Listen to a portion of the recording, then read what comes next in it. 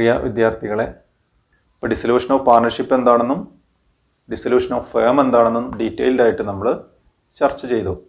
പങ്കാളിത്തം അവസാനിപ്പിക്കലും പങ്കാളിത്ത സ്ഥാപനം അവസാനിപ്പിക്കലും. ഇനി ഇത് തമ്മിലുള്ള ഡിഫറൻസ് ആണ് നമ്മൾ ചർച്ച ചെയ്യുന്നത്. ഒന്ന്, ടെർമിനേഷൻ ഓഫ് ബിസിനസ്സിൻ്റെ അടിസ്ഥാനത്തിൽ ബിസിനസ് അവസാനിപ്പിക്കുന്നുണ്ടോ, അതിൻ്റെ അടിസ്ഥാനത്തിൽ നമുക്ക് ഇത് തമ്മിൽ എന്ത് ചെയ്യാൻ പറ്റും, ഇതിൻ്റെ ഡിഫറൻസുകൾ നമുക്ക് പറയാൻ പറ്റും. ഡിസൊല്യൂഷൻ ഓഫ് പാർട്ണർഷിപ്പ് ആണെങ്കിൽ the business is not terminated. നമുക്കറിയാം, പങ്കാളിത്തം അവസാനിപ്പിക്കുന്നുണ്ടെങ്കിലും ആ ബിസിനസ് ക്ലോസ് ചെയ്യുന്നില്ല, ബിസിനസ് തുടരുകയാണ് ചെയ്യുന്നത്.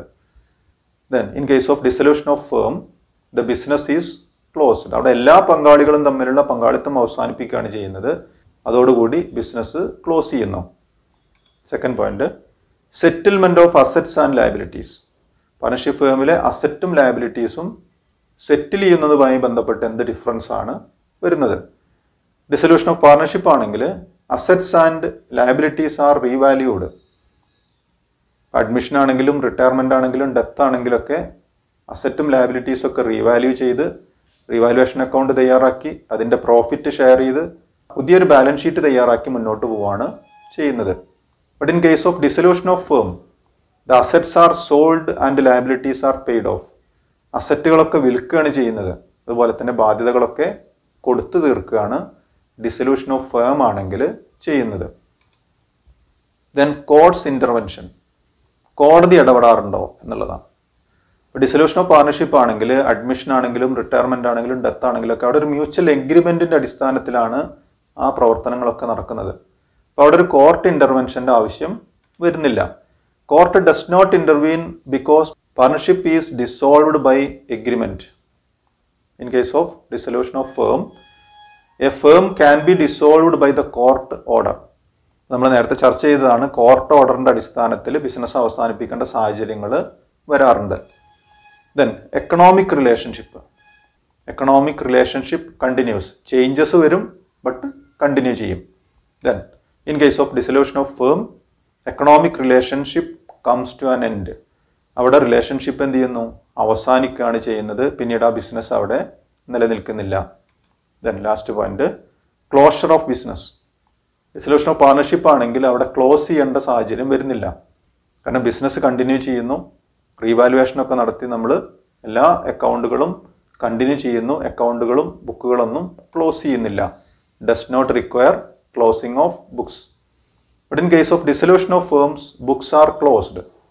ബിസിനസ് ക്ലോസ് ചെയ്യുന്നു, അസറ്റുകളൊക്കെ റിലൈസ് ചെയ്യുന്നു, ലയബിലിറ്റീസ് ഒക്കെ കൊടുത്തു തീർക്കും.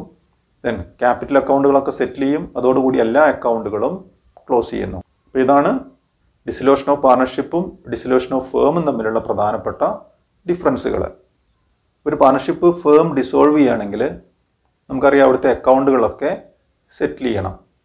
അങ്ങനെ അക്കൗണ്ടുകൾ സെറ്റിൽ ചെയ്യുന്ന സമയത്ത് 1932 ഇന്ത്യൻ പാർട്ണർഷിപ്പ് ആക്ടിലെ സെക്ഷൻ 48 പറയുന്ന ചില കാര്യങ്ങൾ നമ്മൾ ഓർത്തു വെക്കണം. എന്തൊക്കെ കാര്യങ്ങളാണ് അതിൽ പറയുന്നതെന്ന് നോക്കാം. അതിൽ ആദ്യമായിട്ട് പറയുന്നത് ട്രീറ്റ്മെന്റ് ഓഫ് ലോസസിനെ കുറിച്ച് പറയുന്നുണ്ട്. Treatment of losses including deficiencies of capital. ഏതെങ്കിലും പാർട്ട്നേഴ്സിന്റെ ക്യാപിറ്റലിലുള്ള കുറവും അതുൾപ്പെടെയുള്ള നഷ്ടം എങ്ങനെയാണ് സെറ്റിൽ ചെയ്യേണ്ടത്, അതിൻ്റെ ഓർഡർ കൃത്യമായിട്ട് പറയുന്നുണ്ട്. First out of profit. അപ്പോൾ ഒരു ക്യാപിറ്റലിൽ വരുന്ന ഡെഫിഷ്യൻസി ഉൾപ്പെടെയുള്ള നഷ്ടം ആദ്യം സെറ്റിൽ ചെയ്യേണ്ടത് പ്രോഫിറ്റ് ഉണ്ടെങ്കിൽ അതിൽ നിന്ന് സെറ്റിൽ ചെയ്യണം. ദെൻ അത് തികയാതെ വരികയാണെങ്കിൽ next out of capital of partners. അങ്ങനെ പ്രോഫിറ്റ് തികയാതെ വന്നു കഴിഞ്ഞാൽ പാർട്ട്നേഴ്സിന്റെ ക്യാപിറ്റലിൽ നിന്ന് അത്തരം എമൗണ്ടുകൾ ലോസസ് സെറ്റിൽ ചെയ്യണം. ദെൻ അതും തികയാതെ വന്നാലോ lastly if necessary by the partners individually in there profit sharing ratio. അങ്ങനെ പ്രോഫിറ്റ് തികയാതെ വരുന്നു, ക്യാപിറ്റൽ ബാലൻസ് തികയാതെ വരുന്നു. ദെൻ അങ്ങനെയാണെങ്കിൽ അവർ പ്രൈവറ്റ് പ്രോപ്പർട്ടിയിൽ നിന്ന് അവരെന്ത് ചെയ്യണം, എമൗണ്ട് ഡെഫിഷ്യൻസി കോൺട്രിബ്യൂട്ട് ചെയ്യേണ്ടി വരും. ദെൻ രണ്ടാമത്തെ ഒരു പ്രൊവിഷൻ പറയുന്നത് അപ്ലിക്കേഷൻസ് ഓഫ് അസറ്റ്സിനെ കുറിച്ചാണ്. ഇപ്പോൾ ഡിസൊല്യൂഷൻ ഓഫ് ഫേം ആണെങ്കിൽ അസറ്റുകളൊക്കെ റിയലൈസ് ചെയ്യും. അസറ്റുകളെല്ലാം റിയലൈസ് ചെയ്തത് ക്യാഷാക്കി മാറ്റി ബാധ്യതകളൊക്കെ കൊടുത്തു തീർക്കണം. അങ്ങനെ ബാധ്യതകൾ കൊടുത്തു തീർക്കാൻ തികയാതെ വരികയാണെങ്കിൽ ആ കുറവ് എമൗണ്ട് പാർട്ട്നേഴ്സ് കോൺട്രിബ്യൂട്ട് ചെയ്യണം. അങ്ങനെ റിലൈസ് ചെയ്ത് കിട്ടിയിട്ടുള്ള ക്യാഷും പാർട്ട്നേഴ്സ് അഡീഷണൽ ആയിട്ട് കോൺട്രിബ്യൂട്ട് ചെയ്തിട്ടുള്ള എമൗണ്ട് എല്ലാം ഉൾപ്പെടുത്തിയിട്ട് കിട്ടുന്ന ആ ടോട്ടൽ എമൗണ്ട് ഏത് ഓർഡറിലാണ് നമ്മൾ പേയ്മെന്റ് നടത്തേണ്ടത്. നമുക്ക് പലതരത്തിലുള്ള ബാധ്യതകൾ വരുന്നുണ്ട്. ആ ബാധ്യതകൾ ഏത് ഓർഡറിലാണ് പേയ്മെന്റ് നടത്തേണ്ടത്, അതാണ് ഈ പ്രൊവിഷൻ പറയുന്നത്. The assets of the firm, including any sum contributed by the partners to make up deficiencies of capital, shall be applied in the following order. ആദ്യത്തെ പോയിന്റ് പറയുന്നത് in paying the debts of the firm to the third parties. അപ്പം ആദ്യം കൊടുത്തു തീർക്കേണ്ടത് ബിസിനസ്സിന് പുറത്തുള്ളവർക്ക് അവർക്കുള്ള ബാധ്യത, അവരോടുള്ള ബാധ്യതയാണ് നമ്മൾ ആദ്യം തീർക്കേണ്ടത്. In paying each partner proportionately what is due to him or her from the firm for advances as distinguished from capital, that is partners loan. ഇപ്പോൾ ഔട്ട്സൈഡേഴ്സിന്റെ ലയബിലിറ്റി ഒക്കെ കൊടുത്തു തീർത്ത് കഴിഞ്ഞ് പിന്നെയും എമൗണ്ട് ബാക്കിയുണ്ടെങ്കിൽ പിന്നെ നമ്മൾ പേയ്മെന്റ് നടത്തേണ്ടത് പാർട്ണറുടെ ലോണാണ്. ക്യാപിറ്റലിന് പുറമെ ബിസിനസ്സിലേക്ക് അഡീഷണൽ ആയിട്ട് കോൺട്രിബ്യൂട്ട് ചെയ്തിട്ടുള്ള എമൗണ്ടിനെയാണ് പാർട്ണേഴ്സ് ലോൺ എന്ന് പറയുന്നത്. അത്തരം എമൗണ്ട് ഉണ്ടെങ്കിൽ അതാണ് കൊടുത്തു തീർക്കേണ്ടത്. അങ്ങനെ കൊടുത്തു തീർക്കാൻ ആവശ്യമായിട്ടുള്ള പണം തികയുന്നില്ലെങ്കിൽ അത് പ്രൊപ്പോർഷനേറ്റ് ആയിട്ട് കൊടുത്തു തീർക്കണം.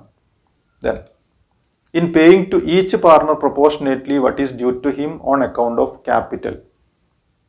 അങ്ങനെ ഔട്ട്സൈഡേഴ്സിന്റെ ബാധ്യതകളൊക്കെ തീർത്തു, പാർട്ട്നേഴ്സിന്റെ ലോണും കൊടുത്തു തീർത്തു. ഇനിയും പണം ബാക്കിയുണ്ടെങ്കിൽ അത് പാർട്ട്നേഴ്സിന്റെ ക്യാപിറ്റൽ അക്കൗണ്ട് സെറ്റിൽ ചെയ്യണം. സെറ്റിൽ ചെയ്യാൻ തികയാതെ വരികയാണെങ്കിൽ അത് പ്രൊപ്പോർഷനേറ്റ് ആയിട്ട് ഡിവൈഡ് ചെയ്യണം. Then, the residue, if any, shall be divided among the partners in their profit sharing ratio.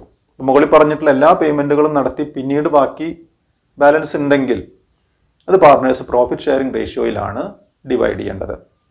Private debts and firms debts. ഒരു പാർട്ണർഷിപ്പ് ഫേം ഡിസോൾവ് ചെയ്യുന്ന സമയത്ത് അതിലെ പങ്കാളികൾക്ക് രണ്ട് തരം ബാധ്യതകൾ വരാറുണ്ട്.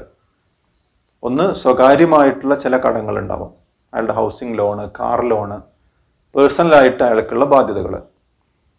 ദെൻ ബിസിനസ്സിലെ അസറ്റുകൾ, ലയബിലിറ്റീസ് കൊടുത്തു തീർക്കാൻ തികയുന്നില്ലെങ്കിൽ അവിടെയും ഒരു ബാധ്യത എല്ലാ പാർട്ട്നേഴ്സിനും വരുന്നുണ്ട്.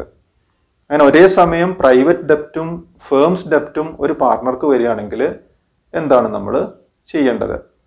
Where both the debts of the firm and private debts of A partner co exist, the following rules R stated in section 49 of the act shawl apply.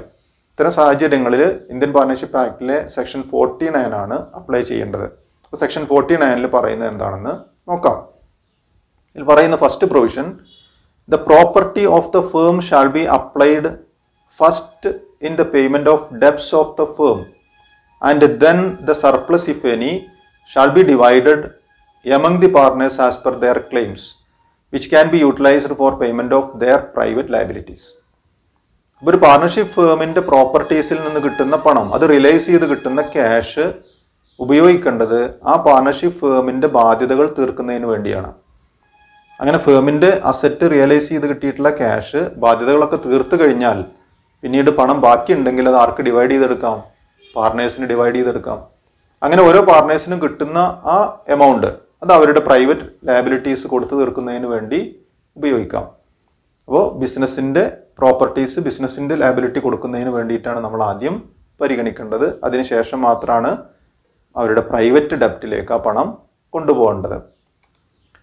The private property of any partner shall be applied first in payment of his private debt and the surplus, if any, be utilized for payment of the firm's debts in case of the firm's liabilities exceed the firm's assets. അപ്പോൾ അങ്ങനെ ഒരു പാർട്ണർക്ക് ഫേമിലേക്ക് deficiency contribute ചെയ്യാനുണ്ട്, അതേസമയം അയാളുടെ private ബാധ്യതകൾ കുറെ കൊടുത്തു തീർക്കാനുണ്ടെങ്കിൽ private property വിറ്റ് കിട്ടുന്ന എമൗണ്ടിൽ നിന്ന് ആദ്യം കൊടുത്തു തീർക്കേണ്ടത് അയാളുടെ പ്രൈവറ്റ് ആയിട്ടുള്ള അയാളുടെ ഹൗസിംഗ് ലോൺ, അയാളുടെ കാർ ലോൺ ഉൾപ്പെടെയുള്ള പ്രൈവറ്റ് ലയബിലിറ്റീസ് ആണ് ആദ്യം കൊടുത്തു തീർക്കേണ്ടത്. അങ്ങനെ പ്രൈവറ്റ് ലയബിലിറ്റീസ് ഒക്കെ പേയ്മെന്റ് നടത്തി കഴിഞ്ഞാൽ അതിൽ സർപ്ലസ് ഉണ്ടെങ്കിൽ അത് എങ്ങോട്ട് കോൺട്രിബ്യൂട്ട് ചെയ്യണം? അത് ബിസിനസിന്റെ ലയബിലിറ്റീസ് കൊടുത്തു തീർക്കുന്നതിന് വേണ്ടിയിട്ടുള്ള എമൗണ്ട് ആയിട്ട് അയാൾ കോൺട്രിബ്യൂട്ട് ചെയ്യണം. അപ്പോൾ ഈ രണ്ട് പ്രൊവിഷൻസ് ആണ് ഓർത്തു വെക്കേണ്ടത്. ഇന്ന് പ്രധാനമായിട്ടും ചർച്ച ചെയ്തത് distinction between dissolution of partnership and dissolution of firm. Partnership അവസാനിപ്പിക്കലും firm അവസാനിപ്പിക്കലും തമ്മിലുള്ള ഡിഫറൻസ് എന്താണ്? Then settlement of accounts. Indian partnership act പ്രകാരം സെറ്റിൽമെന്റിനെ കുറിച്ച് ചില പ്രൊവിഷൻസ് പറയുന്നുണ്ട് അല്ലെ. ലോസ് എങ്ങനെ സെറ്റിൽ ചെയ്യണം, അസറ്റ് എങ്ങനെ റിയലൈസ് ചെയ്തത് പേയ്മെന്റ് നടത്തണം, ഇത്തരം കാര്യങ്ങളൊക്കെ നമ്മൾ പഠിച്ചു. ഏറ്റവും അവസാനമായിട്ട് പ്രൈവറ്റ് ഡെപ്റ്റ്സ് ആൻഡ് ഫേംസ് ഡെപ്റ്റ്. ഒരു പാർട്ണർക്ക് പ്രൈവറ്റ് ഡെപ്റ്റും ഫേംസ് ഡെപ്റ്റും വന്നു കഴിഞ്ഞാൽ അയാളുടെ പ്രോപ്പർട്ടീസ് അല്ലെങ്കിൽ ഫേമിൻ്റെ പ്രോപ്പർട്ടീസ് എങ്ങനെയാണ് അപ്ലൈ ചെയ്യേണ്ടത്. ഇത്രയും കാര്യങ്ങളാണ് ഇന്ന് ചർച്ച ചെയ്യുന്നത്. ഇന്ന് ഡിസ്കസ് ചെയ്ത ഏതെങ്കിലും പോയിന്റിൽ ഡൗട്ട് ഉണ്ടെങ്കിൽ നിങ്ങൾക്ക് കമൻറ്റ് ചെയ്യാം. അടുത്ത ദിവസം ഇതിൻ്റെ അക്കൗണ്ടിങ് ട്രീറ്റ്മെൻറ്റ് നമുക്ക് ചർച്ച ചെയ്യാം. ഓക്കെ.